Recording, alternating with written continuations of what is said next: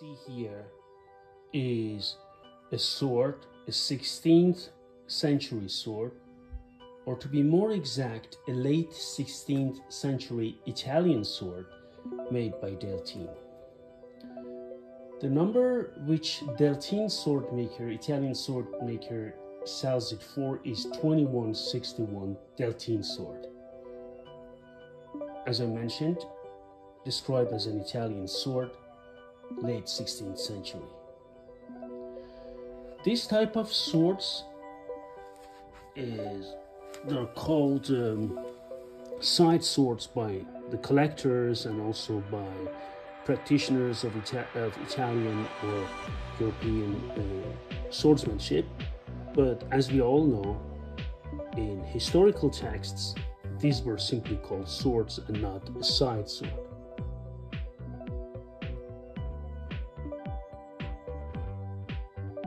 As far as the dimensions of this sword, the dimensions are concerned, this sword is 108 centimeters long and weighs 1,330 grams.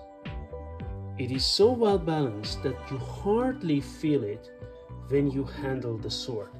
Meaning, it is so well balanced that once you hold it, you don't feel the weight of it actually. As I mentioned it to you, these swords were simply called swords, and in the early times they were called also cut and thrust swords, which you can argue that most swords can be used for cutting and thrusting. So later on to side sword, but they were in historical texts they were simply called swords. The grip of this sword is made of wood and is wrapped by metal wire or steel wire, very beautiful. And you see that there are also two rings made of copper alloy, which separates these wires which are on the handle. You see that also the guard of the sword are chiseled in geometric design, the same as with the pommel. It sits quite well in your hand.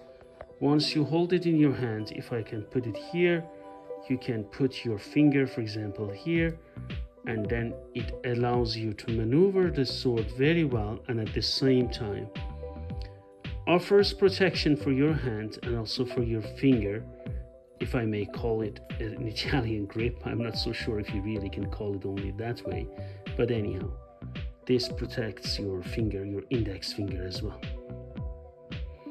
The blade is quite nicely done, is flexible, and this can be used and is well balanced for use. If I change the side of this, you can see the other side of the blade here as well. How it is made, I just go closer to it so you can take a look at it and see the intricacies of the blade here. Also on this side of the blade.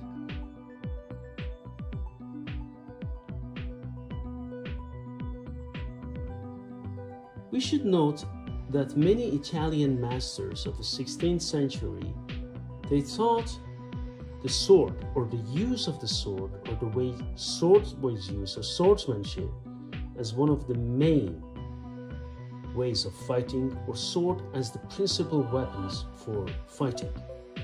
Giacomo di Grassi, in his 1594 manual or swordsmanship manual, which is called his True Art of Defense, stated that among all the weapons used in these days, meaning back then, there is no other weapon as honorable or more useful and usual or safer than the sword is.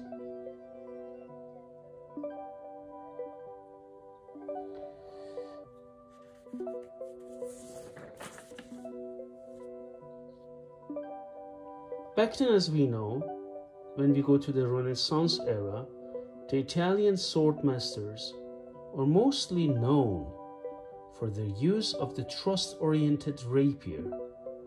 But we should not forget that this style of sword did not develop out of nowhere. I mean, the rapier. Earlier swords used the cut as well as the thrust, and this is one of them, right? And even rapiers, you can come and argue, could be used for some cuts as well, shorter cuts.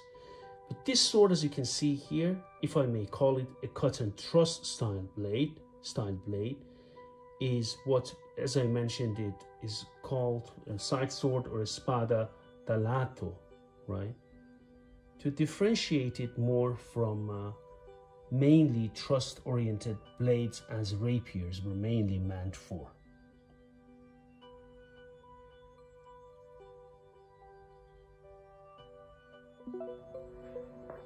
If we come back to the grip, as I said, the grip is made of wood and wire wrapped. As you can see it here, this is wire wrapped, and the wire wrapping grip is capped with cast bronze alloy ferrules, and these are cast, as you can see it here, right? And they separate it.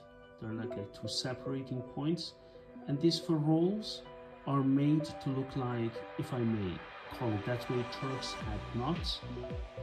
And okay, this is a way of saving costs, but at the same time, so it looks good here. On this sword of St. Maurice, you see these were wrapped correctly, as that one was a really custom-made sword. Please check that St. Maurice sword or Reichsschwert here on my channel. The sword has the blade has a good temper, and you can use it for sparrings, right?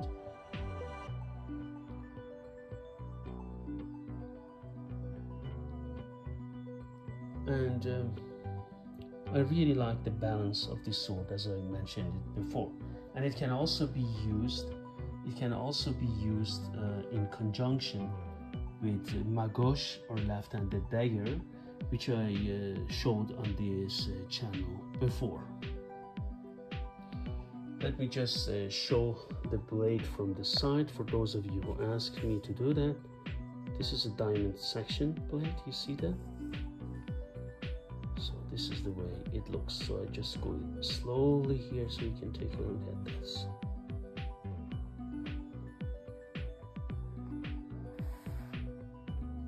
At the end, I would like to stress that you can use this sword both for thrusting and for cutting, no problem.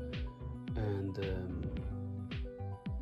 I really like the look and also the balance of this sword.